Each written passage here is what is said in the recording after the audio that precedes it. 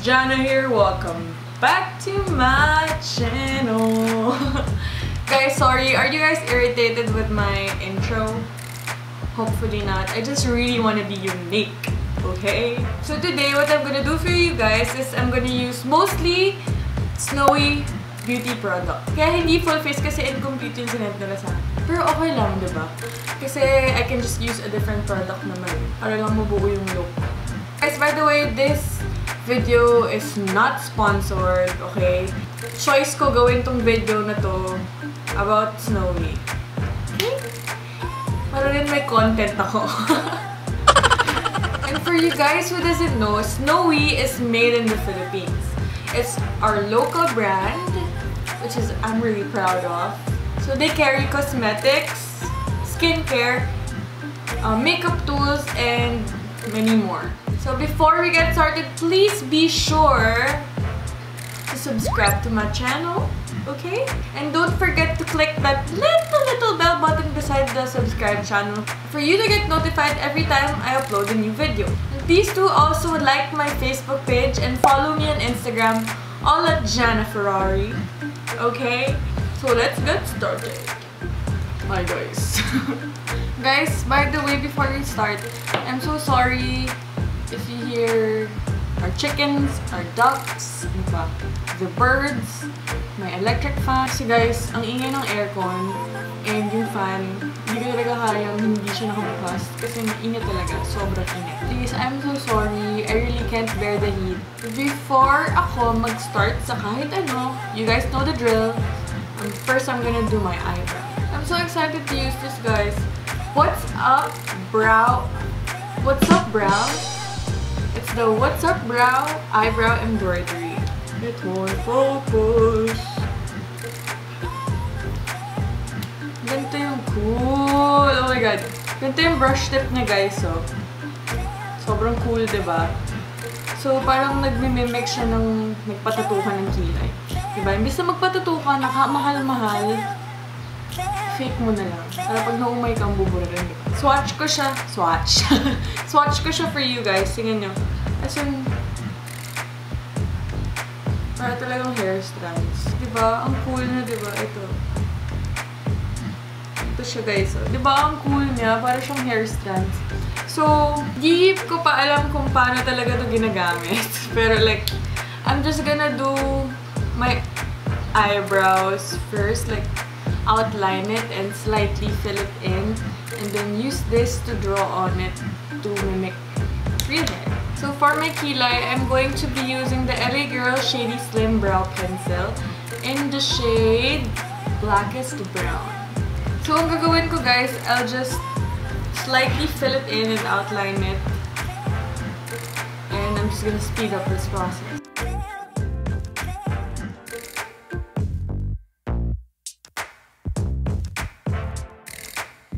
There, guys, my kilay is done. And actually, hindi pa siya masyadong tapos. Wala silang sinat sa akin na brow gel, guys. Set ko na lang siya with my brow gel.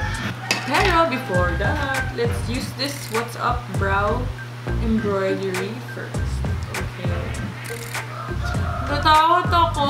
Baka ma-mess up yung brows ko. Dito ko siya, guys, gagamitin sa harap. Tandaan lang. Oh my god. Nakakatog ako, guys.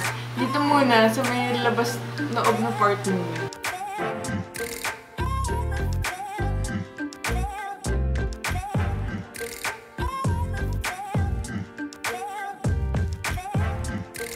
Ang cool niya!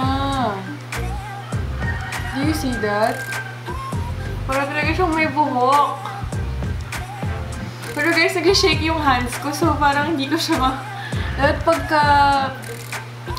pagka patong nyo, as in, brush up agad. As in, medyo long strokes. Kasi pag short stroke, parang baka mababoy. See what I mean, guys? Pero guys, ano siya, maganda siya. It just really, it takes time, okay? Burahin ko lang. Ulit, guys.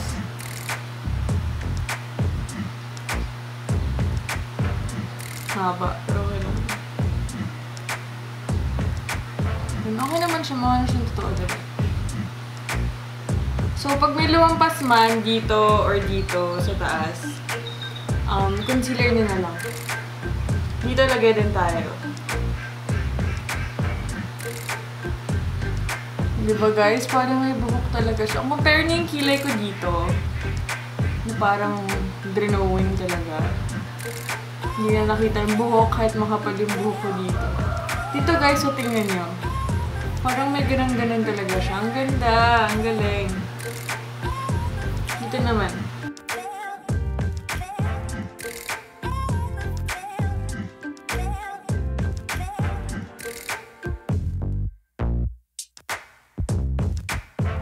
Guys, ang cool niya.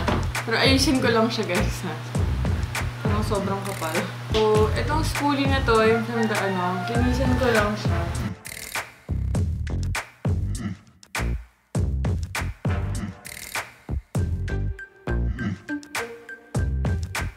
Guys, hindi niya dapat siya lalatay ng gano'n.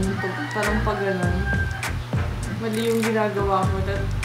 Pag gano'n lang talaga. Like, straight. Pag gano'n. Cool niya. You know what? I like it. I love it. If it will make my brow look bushy and natural, why not, right? Bushy brows is in. Don't judge. First time ko din, okay, don't judge me. Pero gusto ko siya. Ever.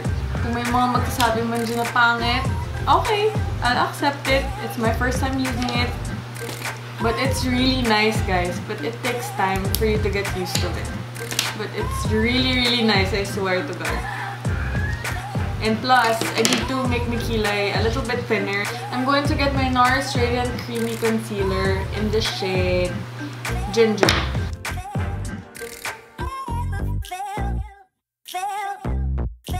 Guys, di talaga sila pantay because your brows aren't twins, they're sisters. Pero parang magkalayong magkapatid sila. So for my brow gel, I'll be using the Maybelline Brow Precise Fiber Volume Mascara. Guys, alam niyo na, paulit-ulit. Ito yung paborito ko talaga. May ganito ka na yung What's Up Brow to mimic hair strands. May ganito ka pa to give fiber for your kilay. Eh di mas nagmukhang natural yung kilay mo. Diba? Amazing! Wow. So pore primer, I'm going to be using the Benefit Pore-fessional. I have the mini one. Kasi mahal. So, mini lang. Kahit nga yung mini, mahal eh. Meron akong full size yung isa, yung pearl something. Kung saan yung malalaki pores, dun lagyan. Para magmukhang porcelain skin. For my foundation, I'm going to try this Concealing Me Softly. Concealing Me Softly. Diba? Ang cute talaga ng mga packaging nila, guys. It's so cute. Parang pag nakita mo siya, bibili mo talaga. It reminds me of, The Balm Cosmetics. Yung packaging nila. Tapos ito, guys, yung product. Guys, hindi yung white, Isipin yung white yung May kasama na siyang sponge dito. At ito ang kanyang kulay. Parang masyado siyang dark. We'll see pag nilagay na sa skin. So, ang binigay nila sa akin na shade is Perfect Beige. Medium. Tamang-tama kasi may itong mga pala. Cushion Cover Cream siya, guys. Ano ba? Concealing Me Softly Cushion Cover. Cream softly hides skin imperfections like blemishes and dark circles. This concentrated, creamy, and blendable cover cream instantly brightens skin. This unique formula heals and fades away imperfections over time. So parang may gamot na din siyang kasama. Pang pagaling ng mga kung ano-ano mang meron ka sa mukha. Kasi mga sulat. Hindi ko lang alam kung ano yun specifically, pero may nakasulat na ganun. So meron siyang sponge applicator, which honestly, I'm not gonna use. Just being honest here. But you can go ahead and use that. So yun guys, natanggal ko na siya. It's so creamy. Sayang naman yung andito, so gamitin ko na.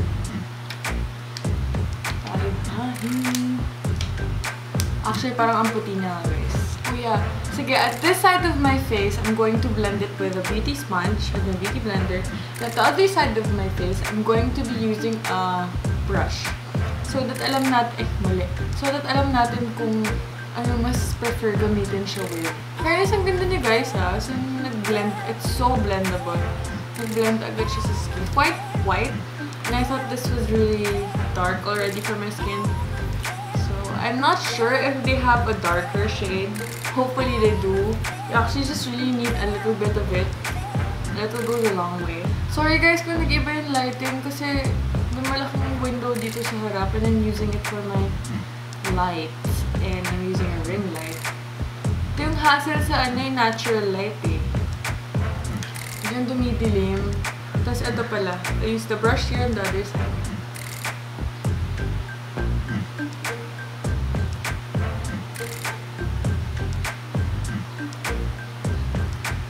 Guys, ang masasabi ko dito sa foundation is ano siya? It already dried up here on the side of my face. It doesn't transfer. Yes, it doesn't transfer. Medium coverage siya guys kasi kita pa rin yung pimples ko and yung pimple ko dito and yung pimple ko dito. And yung freckles ko dito.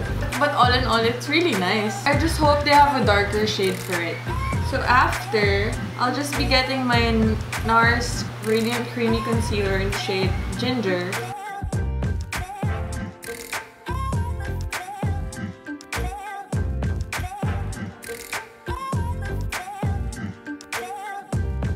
And before I set my face, I'll just be getting my BECCA Beige Tint in the shade Dragon Fruit and Watermelon. Ito yung super holy grail ko talaga na tint. As in. Sobra talaga guys. Ito rin yung secret ko. Kasi it's water resistant. So pag nag-bleach, hindi siya natatanggal. Which is amazing, right? Lip and cheek tint siya guys. Sobrang ganda talaga na. Promise ko sa inyo. And guys, for this one, a little goes a very, very long way. I'm telling you guys. I'm telling you guys. I promise you. For what it is and how it performs, it's really, really worth it, guys. Sobra talaga. But it's really expensive for a freaking tint. So I got the darker shade, which is Watermelon. And just put it here. To set my face, I'll be using the cosmetic powder Extraordinaire. This one. It's SPF 30. It's made of acai berry. And it's antioxidant, smooth matte finish, high coverage, ultra fine, skin protection, oil absorption. This ultra smooth silky powder with the natural extra high coverage is more than just makeup. Now you can blend with ease, blur imperfections, set foundation with this powder that contains natural sunscreen SPF 30 with no chalky residues. This high-grade powder effectively absorbs oil and won't settle into creases and pores. It's infused with skincare antioxidants to help delay signs of damage from elements and improve overall skin tone. Tapos, open na natin siya. This is really cute, but I don't think I'm gonna use this. Oh, taray ng ng packaging. Guys, make sure to blend muna talaga kasi nag-crease eh. Just got my damp sponge and just set it. Am I pretty now? So next, I'll just get my brush just to dust this all off. Everything is set. And about the powder, medyo naging cakey yung face ko. Pero, we'll see. Pero hindi nga siya nagsiset sa fine lines. So we'll see when you set it with the setting spray. Mag-melt naman lahat eh. So next, for my bronzer, I'm going to be using the Too Faced Chocolate Soleil in medium deep matte bronzer. Putol-putol yun.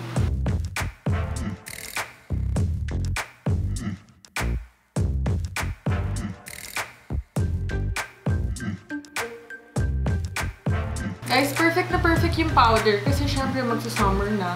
Alam ko, may iba dyan, tamad mag-SPF. At least may pulbos na, diba? May SPF. So guys, bilhin nyo na to.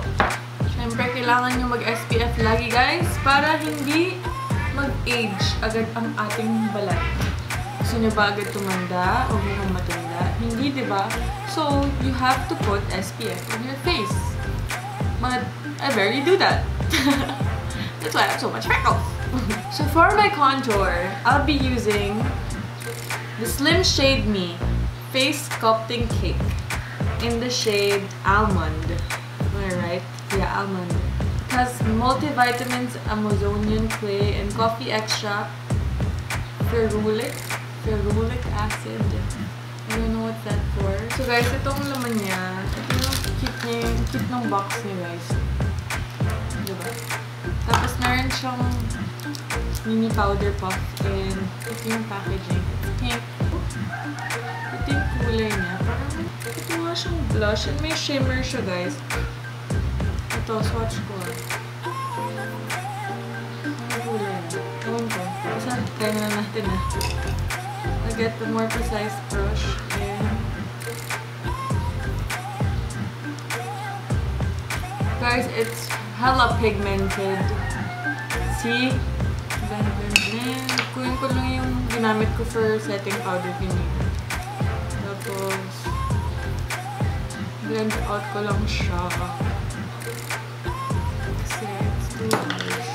And then for blush, I'll be using 2 blushes from Sleek Makeup in the shade Suede and Life's a Peach. Life's a Peach and then Suede. Pero guys, more on Suede yung nilalagay ko, okay? Para magmukhang orangey siya. So before pala mag-highlight, guys, magsaset muna ako ng face using the Nichido Matte Finish Makeup Setting Spray. Yung spray net para sa mukha. As in literal spray net. So for my highlight, I'm going to use the Colourpop Pressed Face Powder Highlighter in Boy Next Door. This one. So cute, right? Para lang siyang more on ano siya, guys. Hindi siya metallic talaga. Parang may pagka-satin metallic siya. So, minsan pag talagang pag gumanon kapag may ilaw lang talaga, tsaka siya nagre-reflect talaga ng sobra. Which is really nice kasi mukha talaga siyang natural. And it will really go on any skin tone. Puti ka man or may itim ka. I'm just using a fan brush para hindi siya yung super kapal na parang streak lang.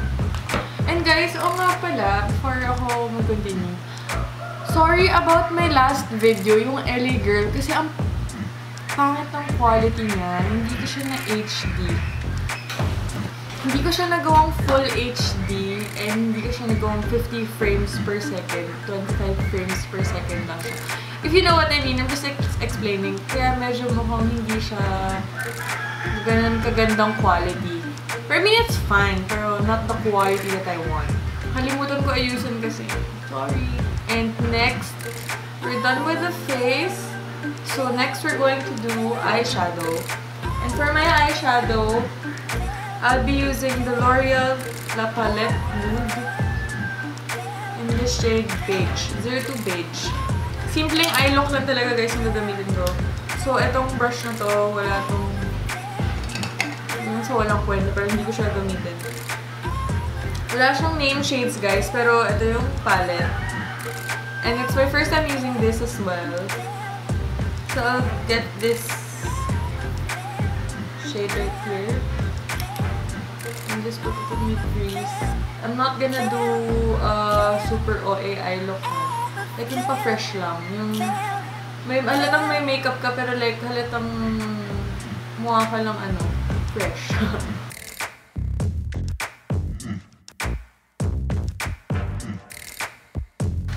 And then with a smaller brush, with this brush, I'm gonna get the same shade. And then just put it on my lower lash. And then next, with a more precise brush, I'll be getting the shade over here. This one. It's still a blah. I can't talk. It's still a blending brush, but it's like more precise.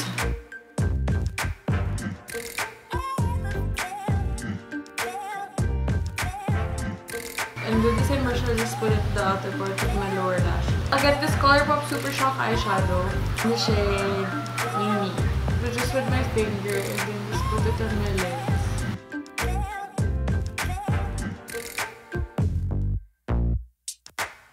Guys, super ganda na to pala. Para siyang ano, rose gold.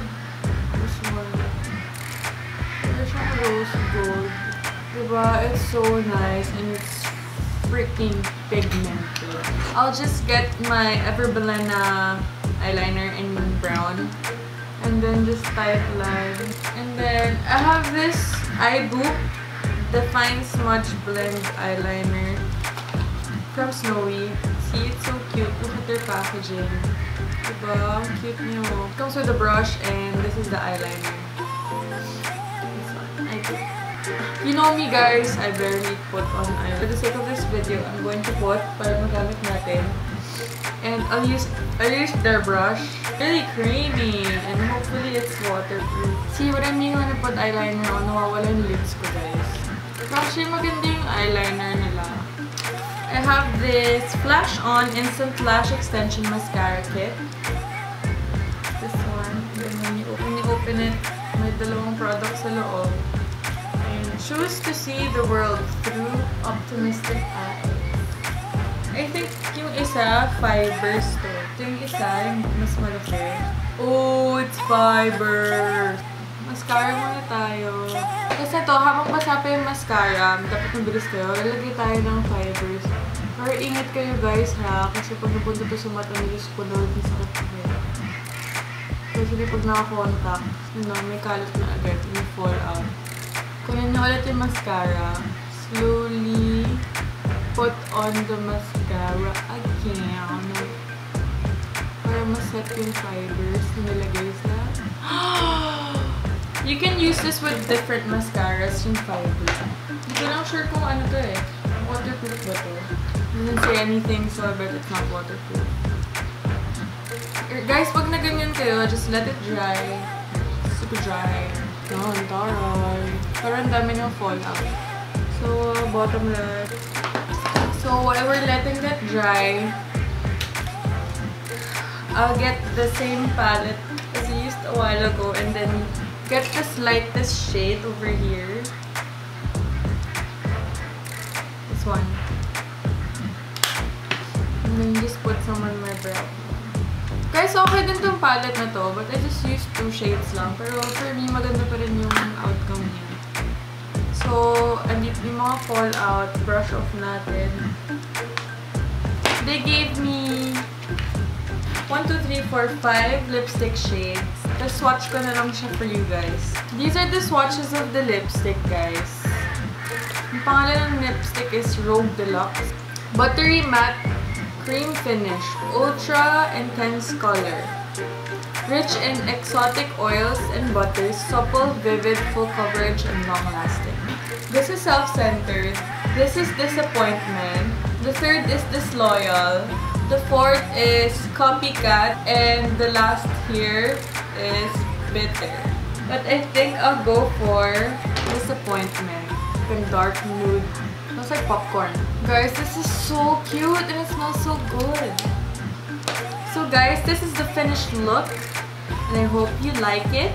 And masasabi ko lang sa mga products talaga ng Snoe, they're really nice. As in, I can't say anything bad about the products they sent me. For me ha, I'm just not sure about the foundation. Kung ano yung magiging performance niya.